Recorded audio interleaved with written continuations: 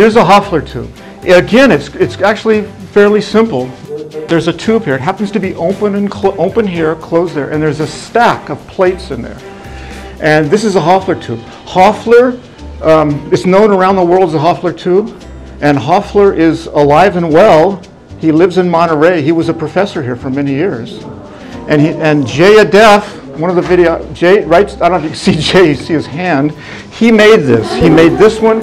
He made these Hofler tubes, okay? So,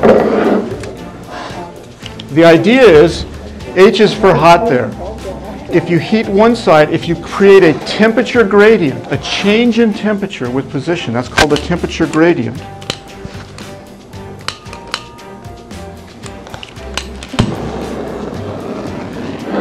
And now what I'm going to do here,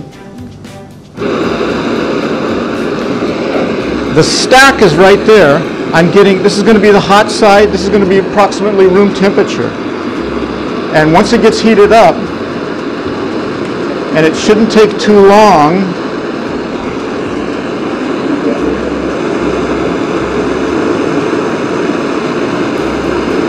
Jay, you didn't make this one very well.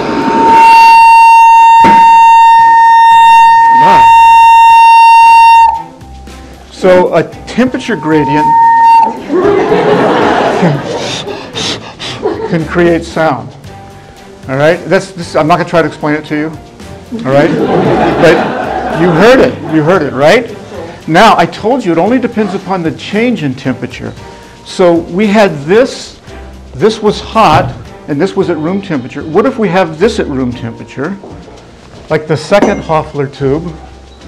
Here's the close-in. What if I hold this? What do we have to do here to get sound? Make it what? Cold. We need the temperature difference. We need to make it cold, right? Well, okay. So this is liquid nitrogen, and this is at room temperature.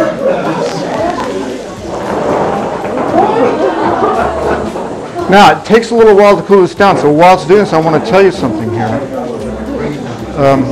These are called, lower? It's starting to hurt. These are called thermoacoustic engines. They use sound, they use heat to create sound. The opposite is using sound to cool. That's called a thermoacoustic refrigerator. And these exist. You can do the reverse, and a lot of research has gone into them. Can you imagine why? No nasty chemicals, one moving part, the diaphragm that causes the sound. So there's been a huge amount of research in thermoacoustic refrigeration. For many years, Ben & Jerry's funded research on thermoacoustic engines, thermoacoustic refrigerators. They have a reputation of being a green company, right? Ben & Jerry's ice cream? Yeah, so they funded research. It's just that there are problems that haven't been solved yet. But maybe someday we'll all have thermoacoustic refrigerators. That's got to be enough. Okay, same idea as this one.